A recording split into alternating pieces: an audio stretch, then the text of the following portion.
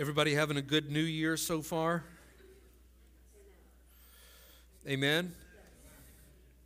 All right, we're doing okay. I don't know what percentage of people that was that's having a good year, but I'm glad you are. We're going to be in the book of Genesis today, chapter 22.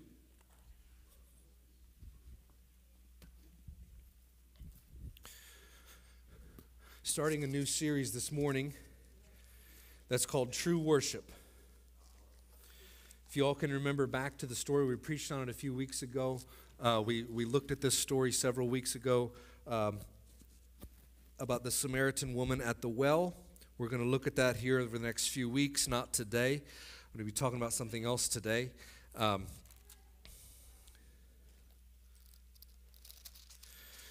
one of the things she was curious about was worship.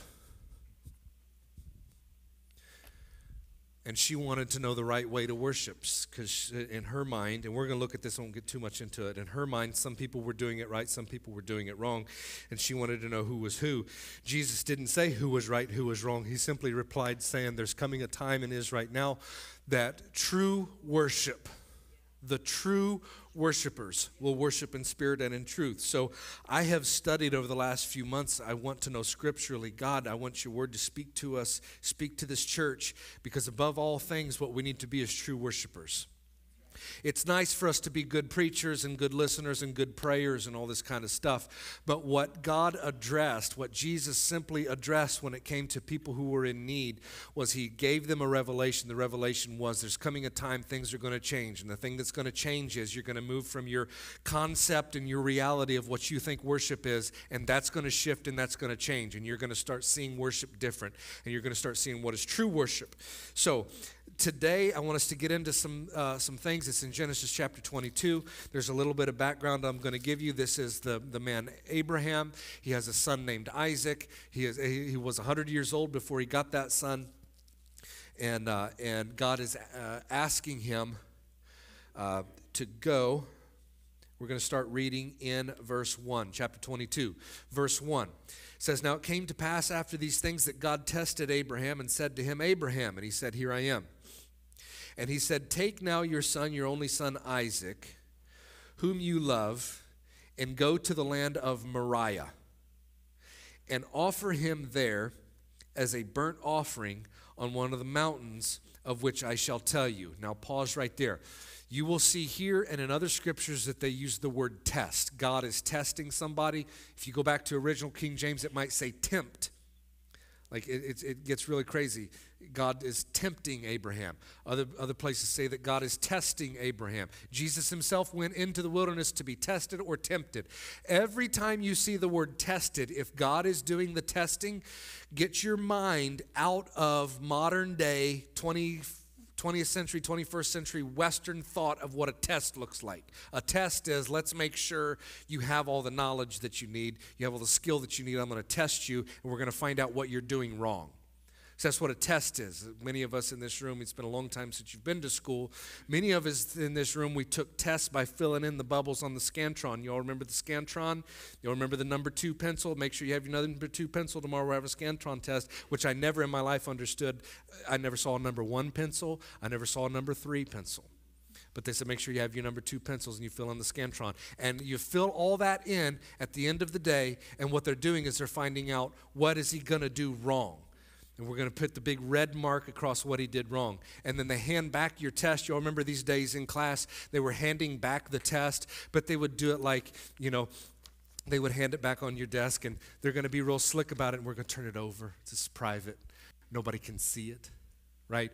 But the teachers, at least mine anyway, always did this fancy thing where we're going to keep it private, but they did it like this. Everybody can see all the red marks that go across your paper. Just want to keep this private between you and I. Don't let anybody see. And see, when we think about testing, we think about we're going to figure out what you don't know. We're going to find out what you don't know and put big red marks to it. If the Bible says that God is testing somebody, we have a notion, the wrong notion of what that means. What it means is God has decided that somebody needs to be pushed further than where they are. is what it means. When somebody's going to be, when they're tested in the Bible, it's not, let's find out what you're doing wrong. It's, it is time to move further. Okay, so he's saying, Abraham, you're going to be tested. How are you going to be tested? Take your son, your only son, go to Moriah and offer him there as a burnt offering, one of the mountains, which I shall tell you. We read that, and many of us have heard that since Sunday school time, and we don't think and we don't realize how crazy that is. Right? Take your son and kill him. Verse 3, so Abraham rose early in the morning, saddled his donkey, took 2 of his young men with him, and Isaac his son, and he split the wood for the burnt offering and arose and went to the place of which God had told him. Then on the 3rd day, Abraham lifted his eyes, saw the place afar off, and Abraham said to the young men, stay here with the donkey. The lad and I will go yonder and worship, and we will come back to you. I want to read that verse one more time. Keep it up, verse 5. And Abraham said to his young men, stay here with the donkey. The lad and I will go yonder and worship, and we will come back to you.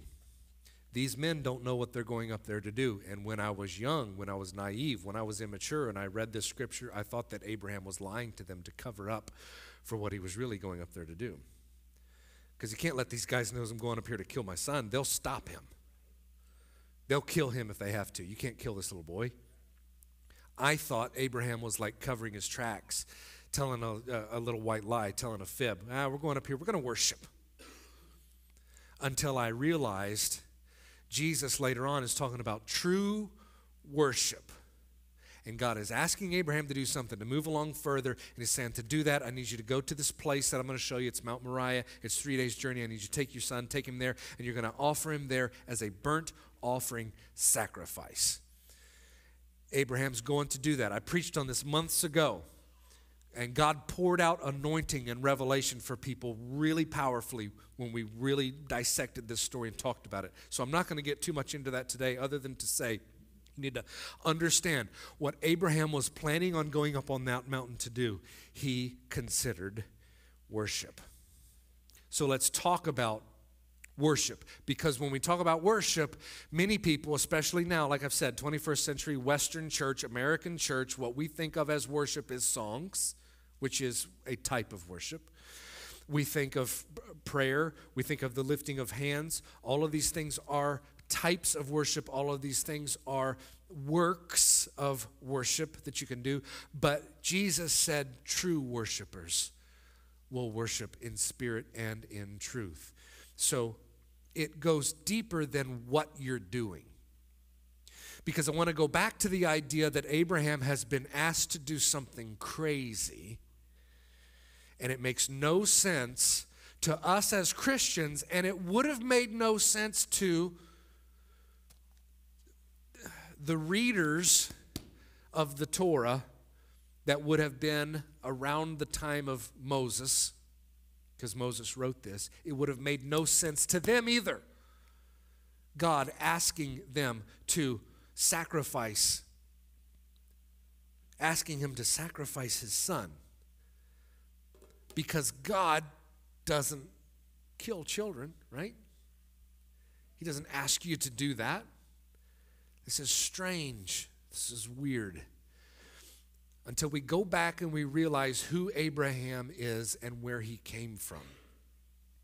And who Abraham is and where he came from, he lived in a land called Mesopotamia. The Bible says he's from the land of you are. That's Mesopotamia. That is ancient culture. And those who have, it's been a long time since you were in history class and social studies. No, they don't teach us in social studies, whatever it is. History class. And they go back and they teach this stuff. This is one of the oldest cultures that they can find on earth. The Mesopotamian people. And they lived in what's called the Fertile Crescent, okay, which is now modern day Iraq and Iran. And they lived there in this Fertile Crescent. It was called Mesopotamia. And Mesopotamia had what we call polytheism.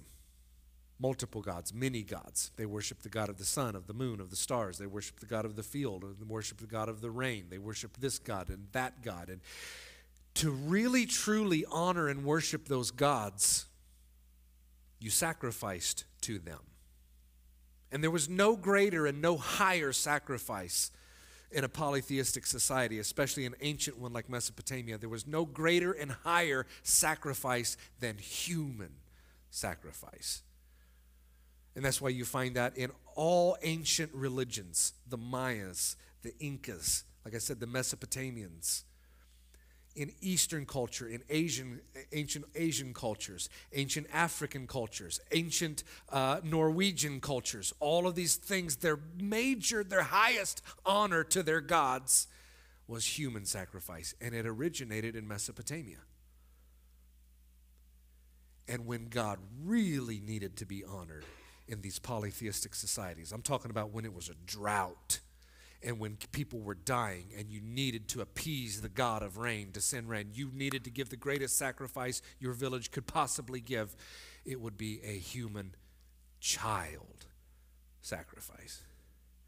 That's what Abraham was raised in.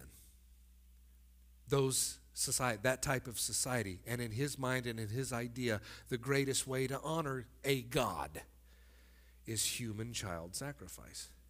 That's what Abraham grew up in. God is asking Abraham to do what Abraham considers to be the greatest honor. It's weird. It's crazy. True worship will always begin with God working with you where you are and how you are. And one of our biggest problems is,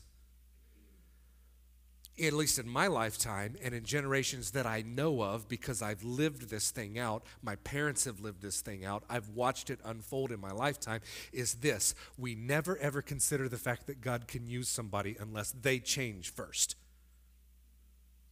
And we never consider that somebody can come and bring worship that would honor God until they fully are like us and they understand us and they've changed their thoughts and their ways and their patterns and all of this kind of stuff.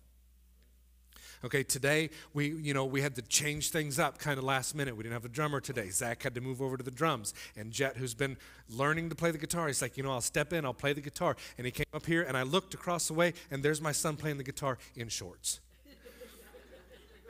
And I'm here to tell you that when I was his age, they'd have thrown you out the window. No, you ain't listen. Because what they would do is, we want you to be part of worship, but don't think you can be part of our worship until you have fully changed. God was so radical about this idea that he let a guy think, who was still thinking in terms of ancient Mesopotamian religions, how you honor the God in the highest sense in those ancient religions. He let that guy start out with his own understanding that was even so crazy and wrong. But it's what he knew. And when God will really begin to work on somebody because they have a heart to truly worship him, the first thing God will do is say, just bring me what you have. What do you have? I know you don't understand everything. I know that things aren't right. I know you've got even a skewed, crazy idea about some things you don't understand. But here's the deal. God will take what we even do wrong and see honor in it and say, but they love me. How do I know that? Because I have grown up my whole life being wrong about so many things, but God still honored it. I have prayed prayers that were even unscriptural, thinking I need to pray for somebody to be healed, pray for some miracle. And I didn't even understand. I didn't know what I was doing because I still had a mind that was religious and I still had a mind that was caught up in traditions and all kinds of things. And I thought that people still had to do X, Y, and Z, even when God didn't even say that. And I prayed and God still honored. Why? Because sometimes God looks at people like David, who has committed adultery and committed murder, but he looked on the inside and he said, but inside of that man who doesn't understand everything and he's still doing everything wrong, who was David truly? David expressed to God his true heart. Why? Because David knew how to give God his worship. And he would say, God, I don't know what to do. I don't know what to do, God. We're bringing the ark into town. I don't know. I don't know. I'll dance for you every 10 steps if I have to. I'll shout, I'll take the shirt off if I have to, which is crazy. That's all the people that used to tell us we had to wear the pants and the long sleeves. I'd say, go tell David about him taking his shirt off and God honoring that. Dear God, you know, heaven's sakes, we got so many things where God is saying, you know what? I don't care that you're wrong. I don't care that you don't understand. I don't care that you are way off on this idea. What God saw in Abraham was a guy who packed up and went across the wilderness for 3 days because God told him to do something, and I'm going to go do it. That's what he saw, and God said, that's honor. That's honor. The lad and I go to worship. True worshipers say, I may be wrong, I may be right. We'll figure that out when we get there. But I'm stepping forward for God right now. And way too many people still have in their mind that somehow there is some religious change you do first. And then you can start stepping in line with everybody else. And some people hold back on worshiping God because they feel like, I don't know if I'm right, I don't know if I'm wrong. Oh, God loves that heart. Abraham, you think you were raised in a society where killing your firstborn child is the highest honor to God.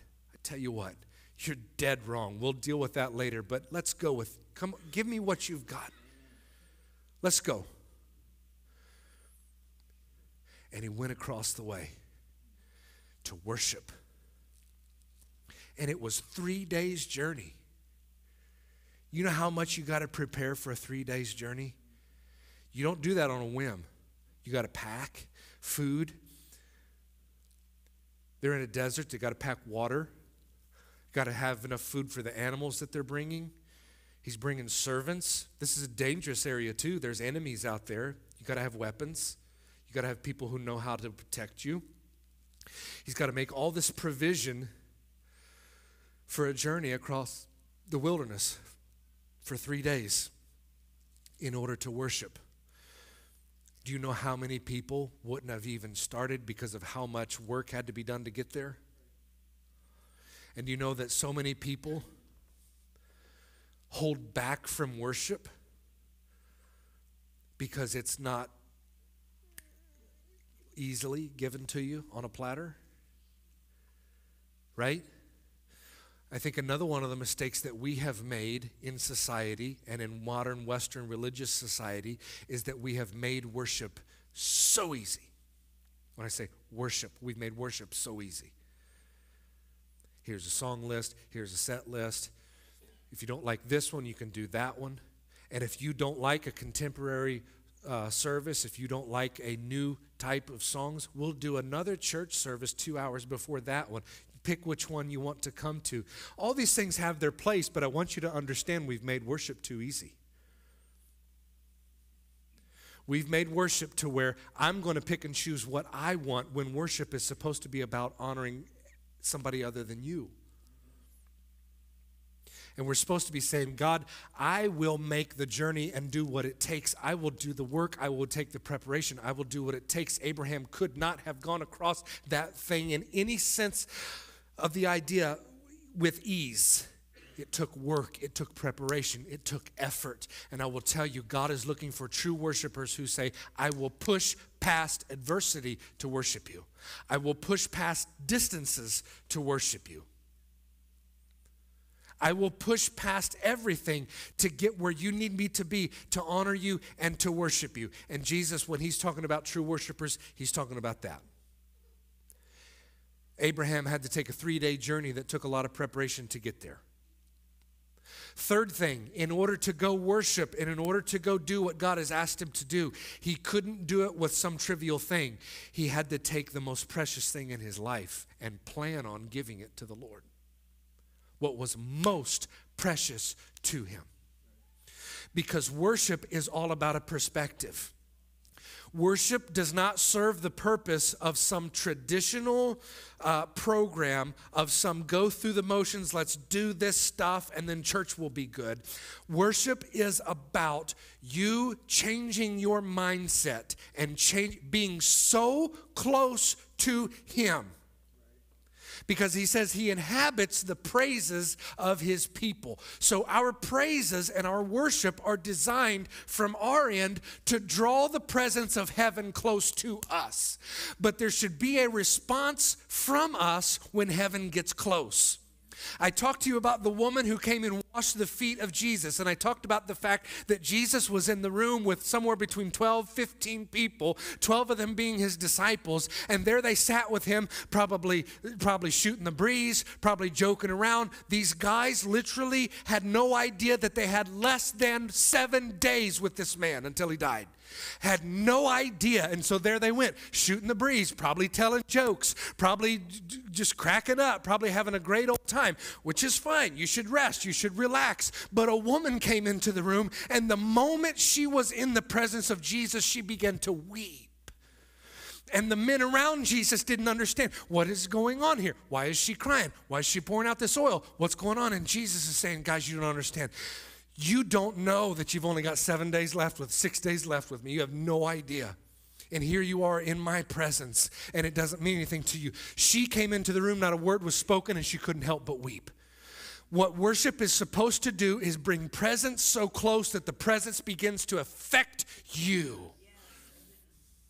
And worship is supposed to bring the presence so close that you cannot think the way that you were thinking 5 minutes ago. What it's supposed to do is take all of the thoughts and all of the problems and all of the anxieties that you mentally brought into this place this morning and that you mentally brought with you in all of the heaviness and all of that, and it's supposed to be that the presence of God comes so close and you feel it so powerfully that you change the way that you think. You can't tell me for a moment that Abraham did all of this without anxiety. Like, oh gosh, taking this kid, man. Mom's at home. I've prayed for this child for 25 years. And he goes and he's taking what is most precious to him.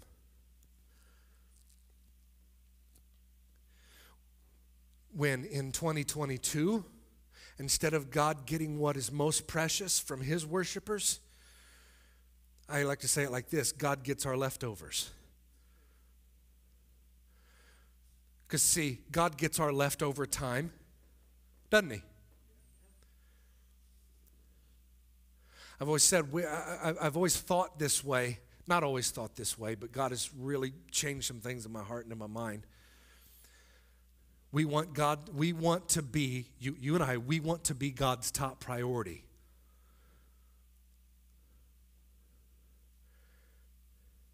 We want God to give us His first and best, but we give Him our leftovers and our pocket change. I'm not talking about tithing, I'm not talking about giving. I'm talking about, God, what have I got left over? You can have that. See, in Old Testament. In the Old Testament, I want to say it's the book of Haggai. It's not. It's Malachi. Book of Malachi. He says to the people, you've got a problem. Now for them, it was in what they were giving to the temple. Okay? I want you to understand this was just an example. They weren't giving money. They were giving animals, food, things like that to sustain the workers in the temple. But Malachi came and he said, you all ought to be ashamed of yourselves. This is what he said. Because God has asked you for your first and your best. But he was saying, you're giving the temple, you're giving God your diseased animals. You're giving Him your cattle that have anthrax and that are blind, missing goats that are missing their eyes. They're going to live for about, those are the ones. He's saying you guys are taking all the stuff that you were going to throw away anyway, your leftovers, and you're giving that to the temple and expecting it to be sacrifice. And you're giving that to the temple and you're expecting that to be worship. When in fact he's saying true worshipers, they brought what was most precious to them. Why won't we give God what is most precious to us? Because we don't believe in a God who's able to take what we have that is most precious to us and give it back to us 10 times.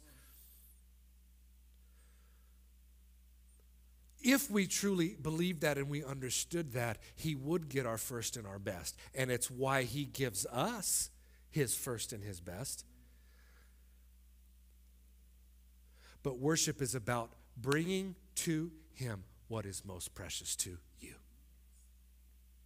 Instead of, God, if I've got any left over, it's yours. If I've got any left over this week, you can have. If I have any leftover time, you can have that. If I have any leftover effort, you can have that. Worship is changing our perspective and saying, God, your presence has changed me. And I would give anything to stay in that presence. Okay. So the lad and I go yonder to worship. The lad and I will go yonder and worship. And we will come back to you. True worship has always been about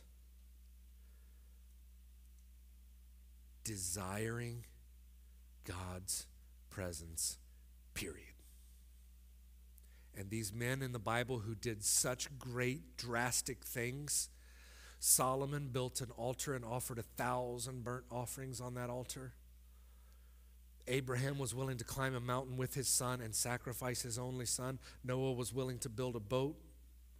David was willing to take everything that was precious to his kingdom and take it all and build a temple, which ultimately his son did. All of these men in the Bible that would give everything in order to truly worship him to truly worship God. It was because they knew and they understood the most precious thing that you can have is the presence of God. And the thing that will change you the most is the presence of God. So Abraham is willing to sacrifice his child. And you know what? He is dead wrong. He is confused. He is wrong. You don't do that. Kill your child. But God is letting him take these first steps in that direction, even with that mindset. And then he gets up on the mountain. He's going to sacrifice his child.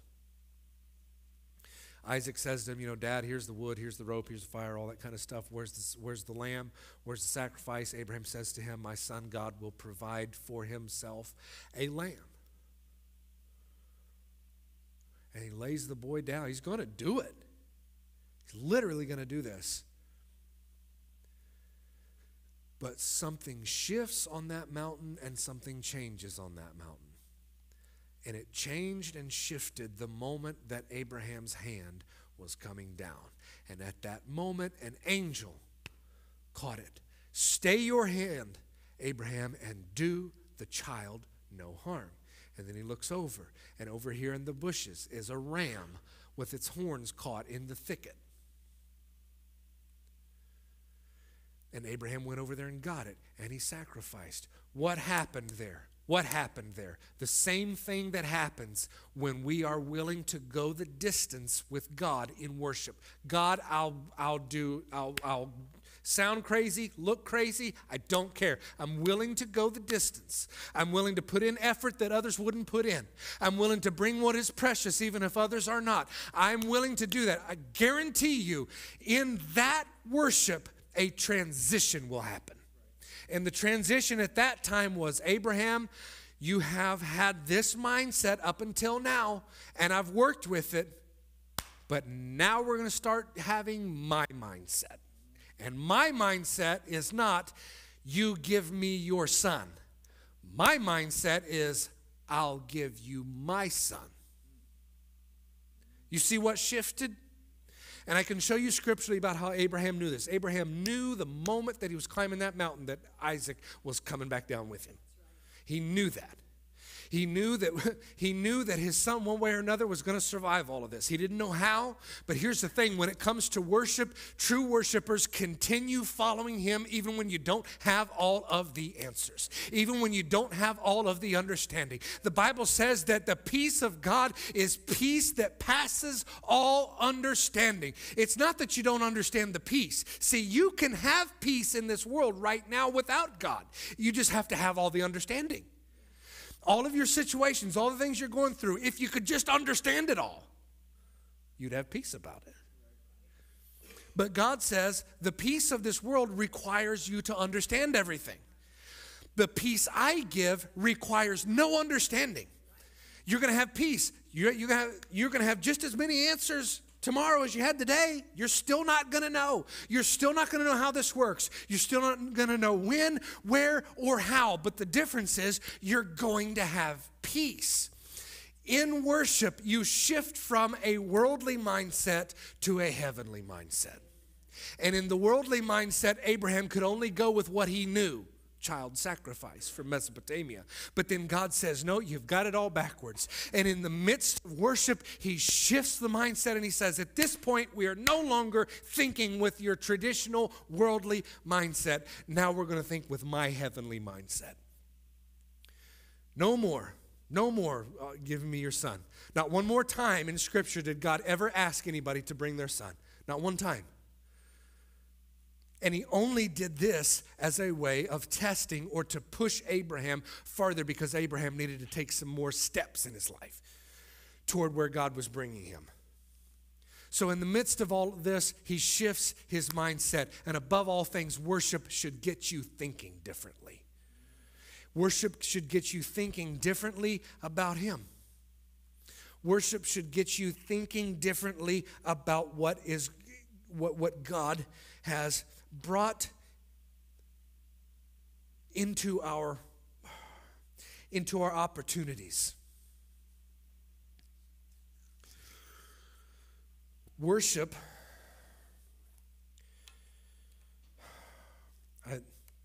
this is not where I was going to go, but I feel this. Worship can never exist without hunger.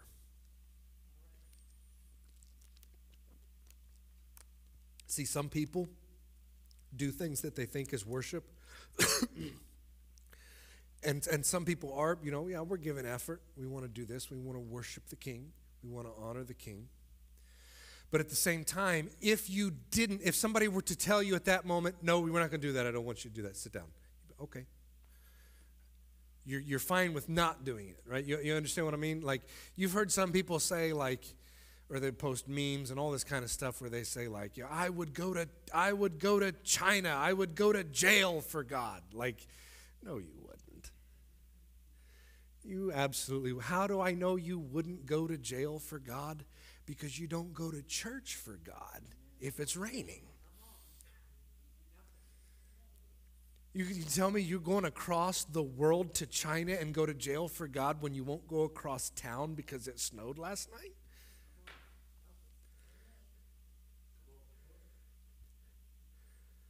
Oh, I would do this. Here's the thing. Here's what hunger does. Hunger will not, if you have enough hunger, no one can tell you no. Y'all seen some people, you've heard some stories about some people, they will steal things out of stores. It's against the law to steal things, right? What'd they steal? They're stealing food. They're hungry.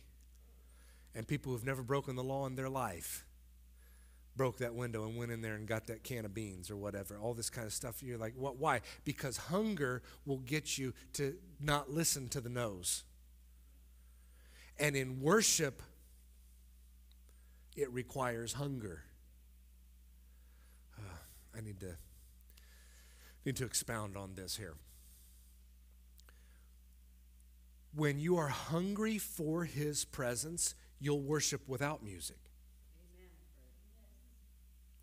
When you're hungry for his presence, you will worship when no one else is. You'll lift your hands even though, like, nobody else is. Hunger causes you to suddenly not care about the carnal things. And so worship requires hunger for his presence. And I stop and I think about the things in generations that have erased the hunger. Erased the hunger for his presence. I don't want to take too much time with this, and I need to pace this, but God is leading me to bring a few things out. One of the reasons why people are not hungry for his presence is because they have put their faith in other things that have taken the place of his presence. And I'm not talking about worldly things. In Scripture, this is the kind of stuff they used to beat my brains out with in preaching. And for good reason, it kept me in line. Maybe it was needed for that time. I don't know. But they would talk about, you can't, a little leaven will leaven the whole lump. And you know what they was talking about? They was talking about you if you've got one part of your life where you're not living right, it messes up all the rest. And we talk and we preach about, you can't live heavenly and live in the world at the same time, because we think that every time the Bible is talking about mixing things, a little leaven and mix up, we think that it's talking about righteousness and sin trying to be mixed together. When in fact, when you read all of those scriptures about not being able to mix these things, not being able to add leaven without it affecting the whole lump, every single time that Paul was talking about that, if you read the scriptures and you read all the context, he's talking about mixing law and grace. He's not talking about mixing sin and righteousness. That's a whole other discussion. He's talking about mixing law and grace. Read the book of Galatians. It's all through there. When he says, don't mix this, little leaven can leaven the whole lump, he's talking about you're trying to live by grace and hold on to things of the law. You're trying to mix the two, and that don't work. What he was doing was, he was showing the parts where he was saying, look, what Jesus did, I guess we're just going to get real basic like this. What Jesus defeated and what Jesus accomplished took care of everything that the law ever tried to do. In other words, there's no part of that law that's still necessary. The grace of God is now what you have your faith in.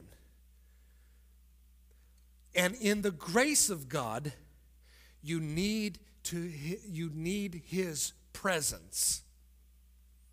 You need to hear from him. You need to walk with him. The problem with those disciples in that room when the woman was washing his feet, why they weren't feeling something but she was, because they took for granted what walking with him was doing for them. They took for granted the fact that every day of their life for 33 and a half years they got to walk the streets with Jesus, when in fact under the law, literally only like 4 people are ever mentioned to walk with God. And every single one of them was like super special. Enoch got taken to heaven. Elijah got taken to heaven. Walking with God, big deal. Until the time of Jesus and disciples who walk with him every day, and they take it for granted. But a woman who comes in the room that doesn't spend all of her time, she's hungry to walk with him. Hungry for the presence.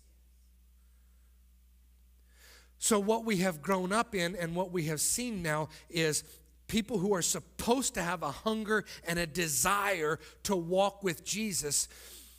Doctrines and religious platforms have taught them how to use other things to take that place. Self-righteousness. I might be going too fast here, but the thing we should be hungry for is walking with him in his presence, yet things that have taken the place are traditional religious things, things that make us carnally feel better. That's why we started dressing the way that we dressed in church and acting the way that we acted. And no, quit cutting the hair and take off all the makeup, all the stuff that I grew up in, all the religious stuff that we said, here's the things you need to be hungry for. And they would stand up on a platform and say, you better cut that hair, you better button that top button, you better not wear shorts up in the pulpit when you play the guitar. Better take that, make all that other stuff that we started saying, here's the things you need to be hungry for. You need to be hungry for this self-righteous stuff. And we now sit here, in a more, we feel like a more modern church, and we feel like, all this stuff, oh, well, we don't do that. We need to take everything in our lives that we are more hungry for than God's presence and examine every single one of them.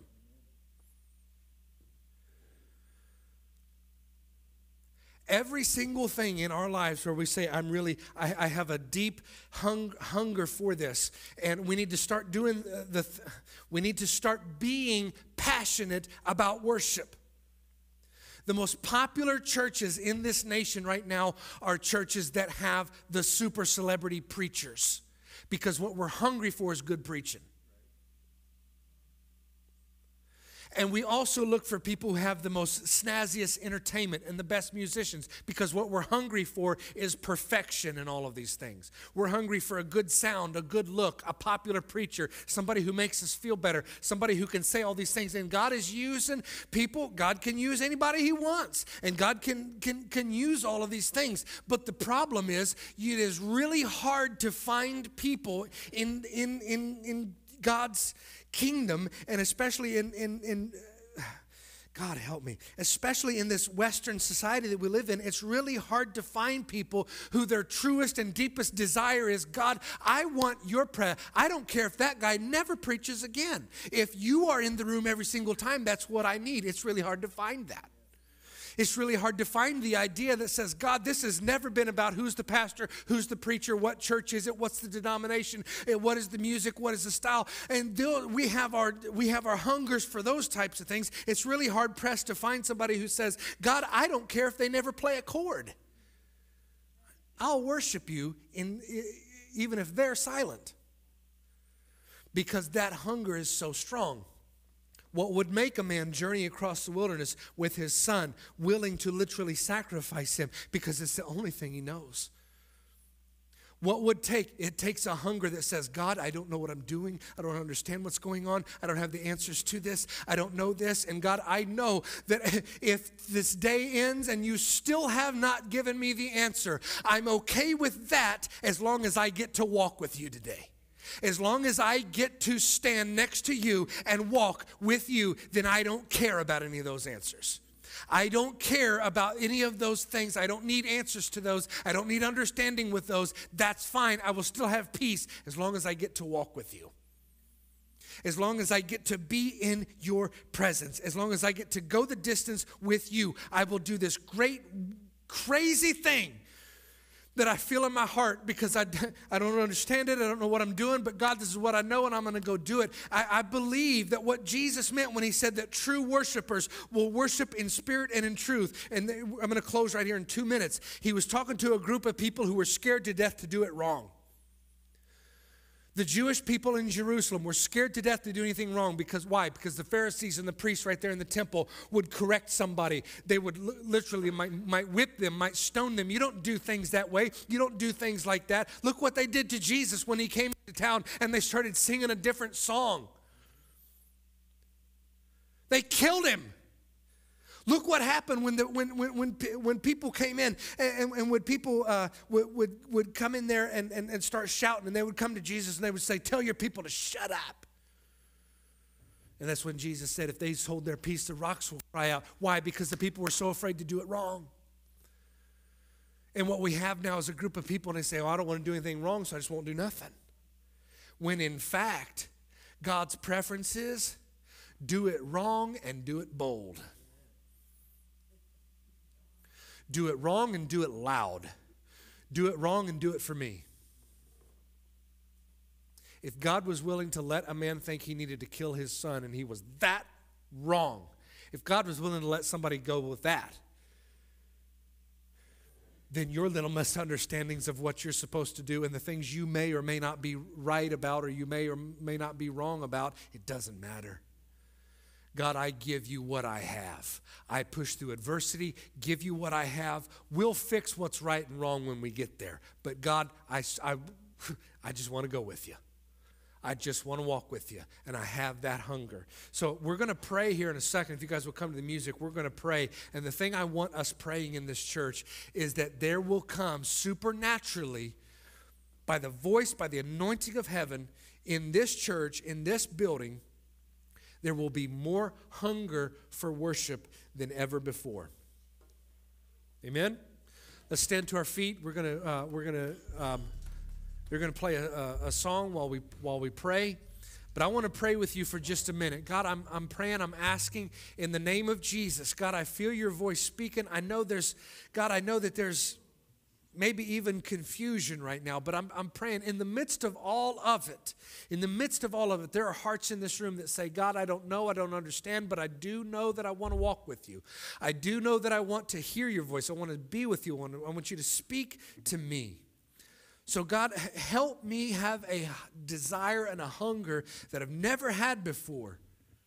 Because God, I know that in worship is your presence. And in your presence is miracles. In your presence is healing. In your presence is peace and joy. In your presence are things knit back together that could have never been done without your supernatural hand working. So I pray in your precious name. I pray in the name of Jesus. Let your voice speak to somebody right now in Jesus' name. Hallelujah and amen. Just find you a place to pray. Thank you, Jesus. I was shackled by hate.